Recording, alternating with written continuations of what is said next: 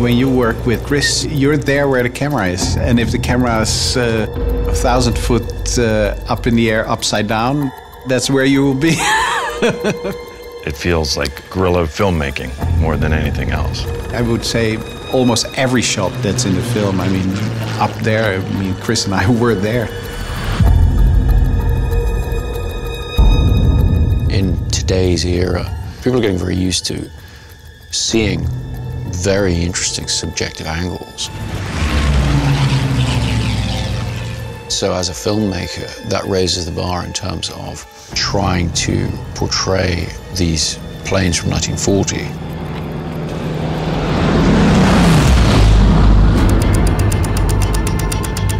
It was particularly important when we were trying to integrate the action with the boats in the water. You're trying to coordinate an entire gag or entire stunt or interaction of multiple airplanes with a ship that's in the sea. We flew a couple of times. I think it was very important for us to grasp how it actually feels to be in such a confined space. When you go up, you get an extraordinary degree of respect instantly for the people who are flying these planes. Pull so much G-forces and yet still understand how your orientation works. He's on me! I'm on him. Basically build an airplane that we could fly with 2 people in it, but believe you're in a single pilot airplane. We started to invent stuff to make it possible for us to put the camera on planes.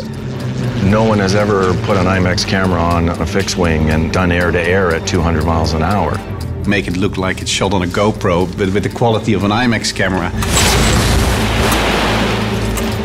Put the audience right there and give them that experience.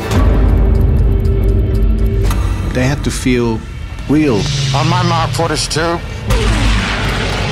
3, 2,